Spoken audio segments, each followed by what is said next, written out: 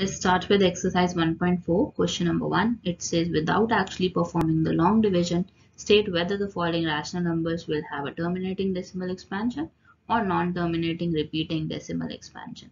तो सबसे पहले इसमें हमें क्या करना है कि लॉन्ग डिवीजन मेथड तो करना ही नहीं और विदाउट उसके हमें ये बताना है कि कैसा एक्सपेंशन होगा इसका. तो हम क्या करते हैं इस केस में, हम डिनोमिनेटर को ना फैक्टराइज करेंगे. आपने क्या लेना है इसका डिनोमिनेटर. डिनोमिनेटर क्या है 3125. इसको फैक्टराइज करो. फैक्टराइज का मतलब क्या होता है, प्राइम फैक्टर्स निकालो इसके. तो हमें पता है कि 3125 is divisible with 5, so it will give you 625. फिर से 5 से डिविजिबल है ये. अब 5 से फिर से डिविजिबिलिटी चेक कर दें, इट विल गिव यू 125. फिर 125 हो गया और उसके बाद 25 हो जाएगा आपका. अब 25 से कैसे आएगा 5 and 5. इसका मतलब क्या हुआ, that 3125 can be written as 5 raised to power 5. 13 over 5 raised to power 5. That means this is a terminating one. Why? Because अगर नीचे का फैक्टर 5 की फॉर्म में होगा, 2 की फॉर्म में होगा और दोनों साथ में भी होंगे, तब भी it will give you a terminating expansion. So the first one is terminating. Now let's move to the second part. It is 17 over 8. अब 8 को आप कैसे लिख सकते हो, ये तो सबको नोन होता है. 2 की पावर 3 और 2 की पावर 3 है अगर, तो इसका मतलब दिस इज टर्मिनेटिंग. अगर कभी भी फैक्टर ना 2 रेज टू पावर m की फॉर्म में होगा और 5 रेज टू पावर n की फॉर्म में होगा, then it will be terminating, otherwise it will be non terminating. अब नेक्स्ट नंबर है हमारे पास 455. 64 over 455. अगेन आपको क्या करना होगा, you have to take the factorization of 455. 455 को हम डिवाइड कर सकते हैं 5 से, right. So it will give you 91. अब 91 को आप किससे डिवाइड कर सकते हो, you can divide it with 7, so it will give you 13. So you have 3 numbers 5, 7 and 13.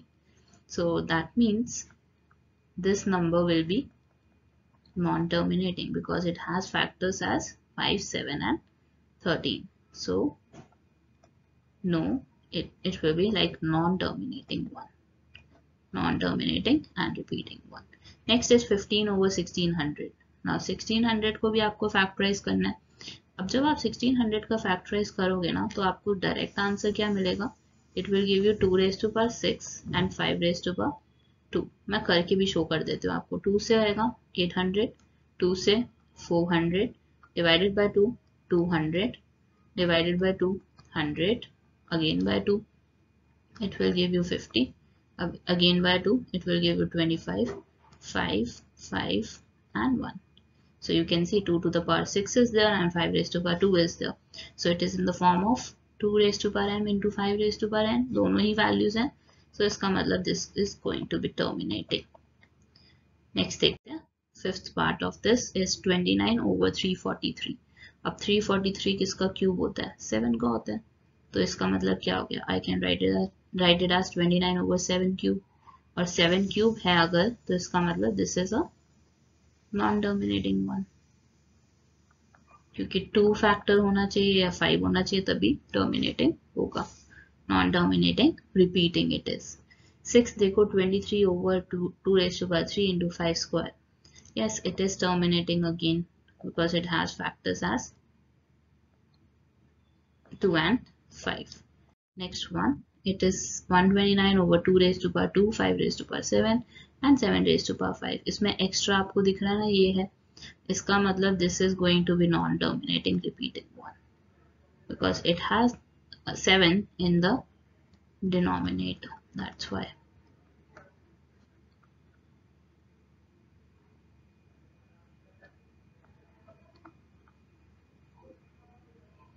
Now the next one is 6 over 15. और 15 को आप कैसे मेंशन कर सकते हो, you can write it as 3 into 5. और 6 और 15 कैंसिल भी हो रहा है पहले हमारा 2 and 5. सो हमारे पास डिनोमिनेटर में 5 एज फैक्टर आ गया, तो इसका मतलब क्या है, that this is terminating. Now moving to the 9th one, it has 35 over 50. First I can see that this can be reduced 7 over 10. और 7 over 10 कैसा नंबर है, 10 को हम 2 into 5 भी लिख सकते हैं. So this is going to be terminating. अगर 2 और 5 के दोनों ही फैक्टर्स हैं then it will be terminating. अगर 2 अकेले भी आता है तब भी टर्मिनेटिंग, 5 अकेले भी आता है तब भी टर्मिनेटिंग। नेक्स्ट देखते हैं 10th वाला, इट इज 77 over 210। अब 210 का फैक्टराइजेशन करोगे या पहले इसको रिड्यूस कर सकते हो।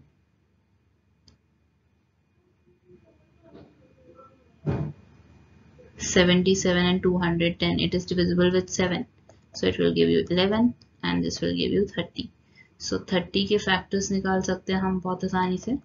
It will give you 2 into 3 into 5, so 5 is extra here, sorry 3 is extra here, 3 नहीं होना चाहिए था तभी ये terminating होता, और अगर है अब यहाँ पे 3 present then it will be non-terminating repeating. That's it. Now we'll be moving to the second question of this exercise.